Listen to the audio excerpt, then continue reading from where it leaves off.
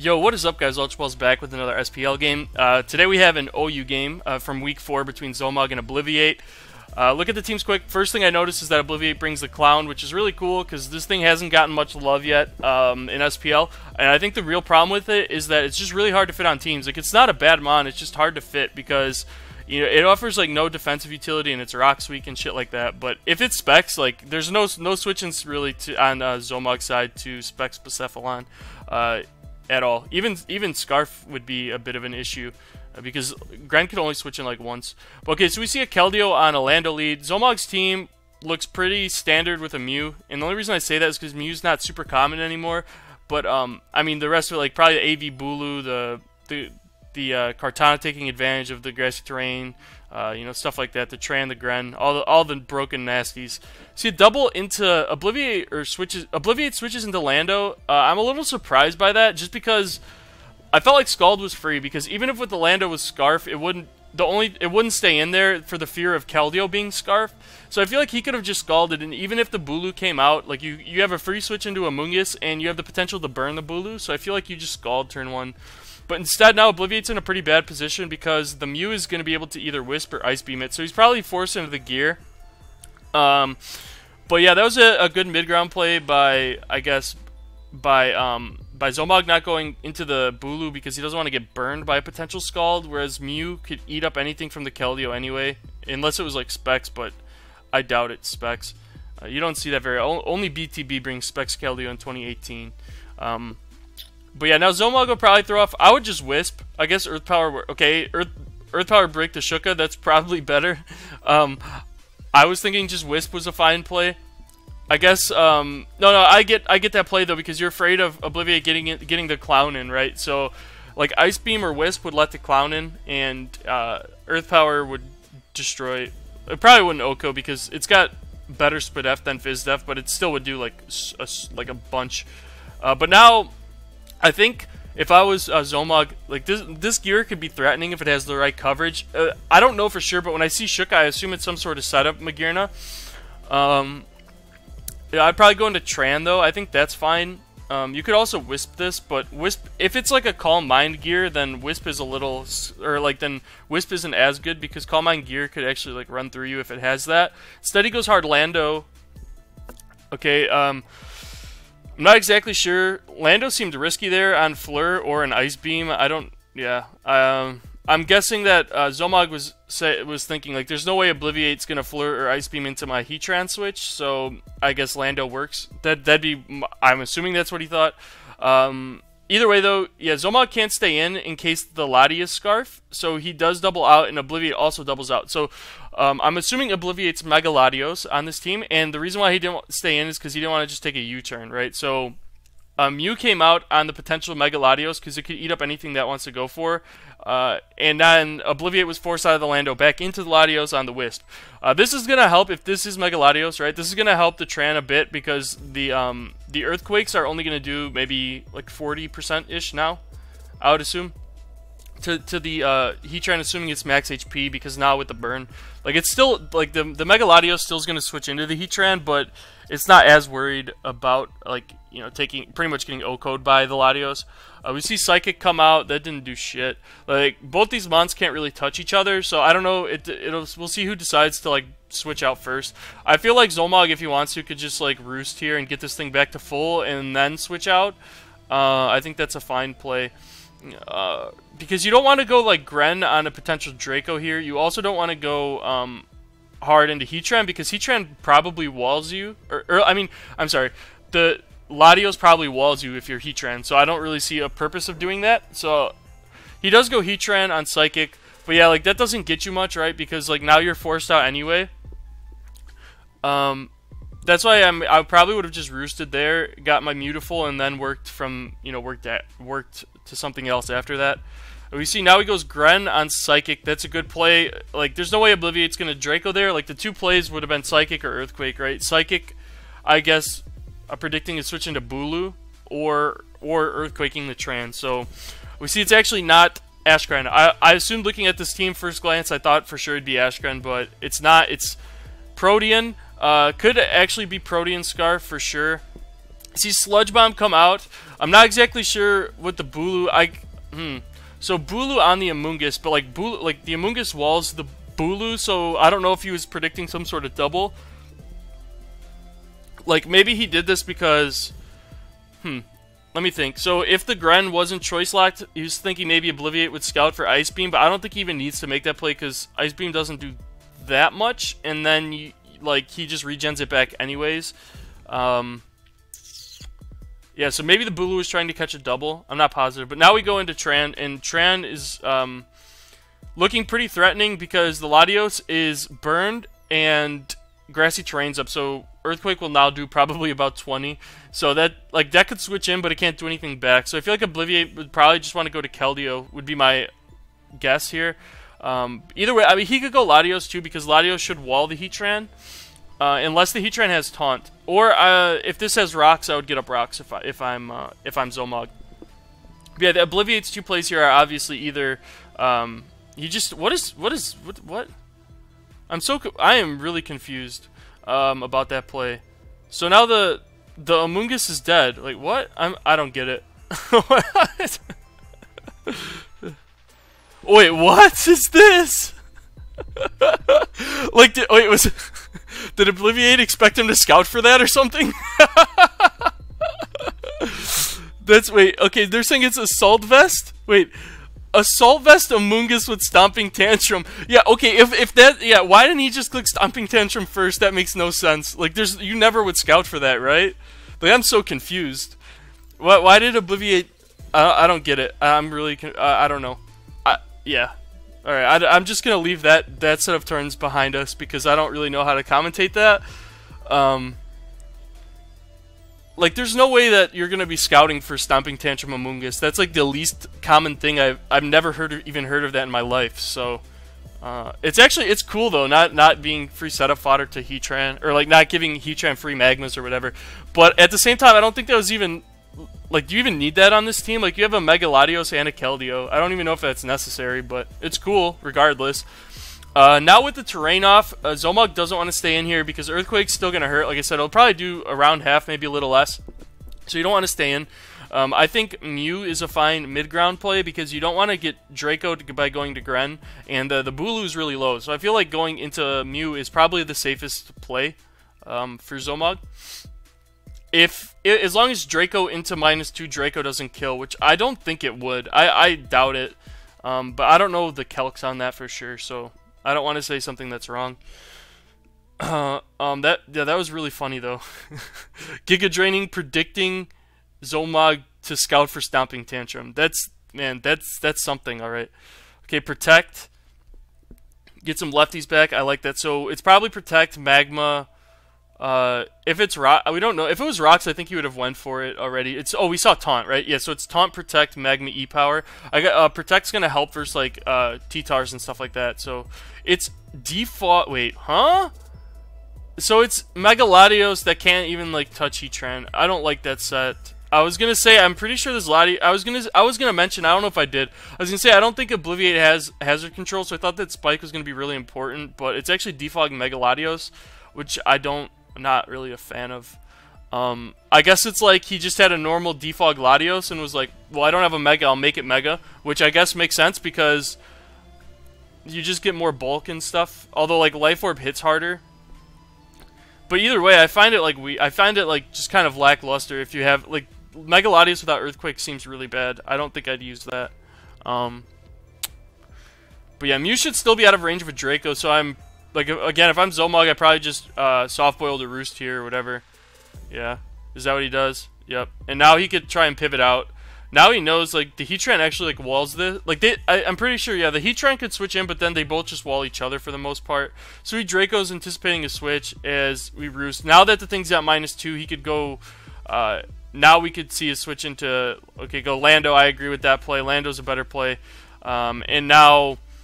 Obliviate still has to be worried about this being Scarf, so he's going to be forced out, as z0mOG's going to get throw up the rocks. Probably this is not Scarf. I'm assuming that it's Scarf Gren at this point. And now, I guess Obliviate could go back into the Latios on the Mew, because I mentioned this a couple times, right? They can't touch each other, but it's the safest switch that z0mOG has. because you don't want to go to Blacephalon on an Earth Power with rocks up. And okay, that sucks. That's really lame. But now he could probably go into. He can't even like go Blacephalon. Yeah, go Blacephalon if you're Obliviate for sure. That's what I would do. Yep. And throw off a Shadow Ball because the Bulu can't even take Shadow Balls anymore because it switched into the Amoonguss when the Amoonguss went for Sludge Bomb. So yeah, I'm pretty sure. Yeah, Bulu's low, and this Blacephalon could just pretty much click Shadow Ball freely, and I think because of that, z0mOG could go Gren, but that's also risky because if this is like a Z-move Blacephalon, the Gren would drop in 1 to a Z-move, so I don't know if that's the play. Because, No, I don't really think you need Gren that much, though. I mean, Gren could U-turn on the Latios if it is Scarf. That could be nice. But we already know that, yeah, he does go Gren. We'll check by this damage. Oh, it's probably sub Z-move. So, yeah, the Gren will probably go goodbye here. Because he's going to have to break the sub with, like, Rock Slide or something. And then he's going to get Z-moved into Oblivion. Yeah, and it's just going to die in 1. That's how I would assume that this turn is going to go. I don't think U-turn wouldn't break the sub because it's a 4-time resist.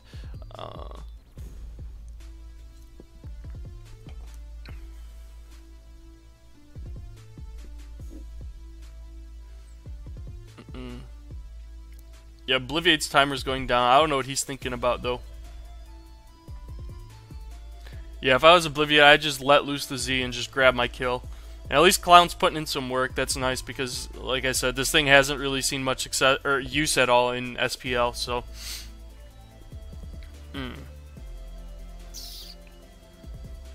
yeah, Rock Slide. Like I said, it was Scarf Gren, and now we're gonna see why. Unless it's not Z, but like the only thing he could go for to like break the sub is like Rock Slide, right? So I don't get why you Fire Blast. Like I said, this was most likely Scarf Gren anyway. Now that we saw that the Lando was rocks, I guess it could have also been. Oh no, I guess it could also been Scarf Cart. So maybe Obliviate was thinking there's no way that this is Scarf, but I'm pretty sure it's Scarf Gren. We see Rock Slide into Lando. It did negative damage. And now Obliviate's just going to be able to U-turn for free here. And z0mOG's probably going to go into... I'd honestly probably just go into Heatran. Like, it's not like... Because Obliviate should just U-turn here. He goes Bulu. I mean, that's fair as the sack. He's just HP iced. Yeah, so now it depends on the speeds here, but the Bulu could actually be faster and get some health back, which would be nice for z0mOG. But if it is defensive Lando, a lot of them tend to carry speed for other Landos, and they will tend to be faster than AV Bulu. So yeah, okay, cool. So I agree. Yeah, so I think now Obliviate will go into what gives him the best. Maybe like Keldio's fine. No, because Keldeo invites in the Kartana, right? So I wouldn't go to that. I'd probably go Latios. I think is fine. He goes Keldeo. Now this is gonna let Kartana in, right? Yeah. And Kartana looks goes Mew. Oh, because this could be Scarf Keld. Yeah, I'm bad. Okay, this could be Scarf Keld. So you don't want to go Kartana unless your Kartana was also Scarf, which now we know it's not because the Gren was Scarf. So I'm assuming now that Z-move's probably on Cart. We get to Roost up here. Roost off this damage. Yeah, I was thinking originally, right, that because Grassy Terrain's up, you could go into Scarf Kartana, click Leaf Blade, but it's not Scarf, so you don't, yeah. Yeah, you know what I'm saying. So now we go into Greninja on the dodge, expertly dodged, and we could just U-turn out for free. And Obliviate's probably going to go into Lando. Yeah, if I was Obliviate, I'd go Lando probably, but you don't want to, it could be Helmet, or he goes Keldeo on U-turn, that works as well. And now we just go back into Mew, and it's like a bit of a cycle here. They're not really getting themselves anywhere. Because Mew walls everything outside of like Blacephalon, I'm pretty sure. But Obliviate can't really throw that thing into any sort of attack. So he's in a pretty bad spot. I'm probably just Wisping if I'm the Mew, if I'm z0mOG, because there's no way he risks Blacephalon on an Earth Power, so I would just Wisp. Yep. And now you just, after the Wisp, now you just spam Soft Boiled. And Obliviate doesn't really have a good play. It goes back into Latios. You could go hard Gren on the predicted Roost. That's what he does. I would Draco here, but okay. Because like Latios still roosts up on the Tran and on the Mew. So all right, so he U-turns, getting a little bit momentum. Now the Tran's coming back in, but then we just go back into Lati, right? Yeah, I don't see, this isn't really getting anywhere. But I feel like when Cart gets in, because it's probably Z-move Cart, that looks like it could put in some sort of work with the Lati somewhat low and burned, especially if it has a dark move to hit it on the switch. Yeah, z0mOG here, U-turns. I'm assuming you go Tran, right? Like, it goes Lando. Yeah, Lando's I don't know, though. Obliviate probably, like, he doesn't, I guess because now Obliviate doesn't know this Lando set. All he knows is rocks. He hasn't seen anything else. So you don't want to go into Latios on a U-turn, because that would be really shitty. Because if you go Latios on a U-turn, he just goes back Gren, and then you took rocks and a U-turn, and you can't switch into anything anymore. So you don't want to go hard Latios. So I guess the other play is going into Lando. So if I was z0mOG, like, I don't know what this Lando set is. It's probably yeah. Wait, what the fuck? Why did it live? What was that play? What were those plays? Oh, Obliviate predicted U-turn. I don't know. I get it, but he might not even have U-turn. So you're predicting something, but you don't know for sure if he even has it. You know what I mean? And he gets Earthquake for 72%, and now we'll probably just see another Earthquake come out. Yeah. And Obliviate is confirmed, like, okay, so it is Z-move Lando. That's going to do like 30. 27. But he's still chipping the Lando, which is nice. I feel like, yeah. I mean, Lando can't check Cart anymore, which is something. And now Obliviate's probably going to go into the Keld, I guess. Or back into Blacephalon. Because Blacephalon, if it has like a move to Oko defend Lando, he goes Latios. I guess z0mOG probably goes back into Mew, or he just Draco sacks it, and now he goes into, he could go into Kartana actually, now that this is at -2 if you wanted, because I'm pretty sure the most it could do is like 50% to that.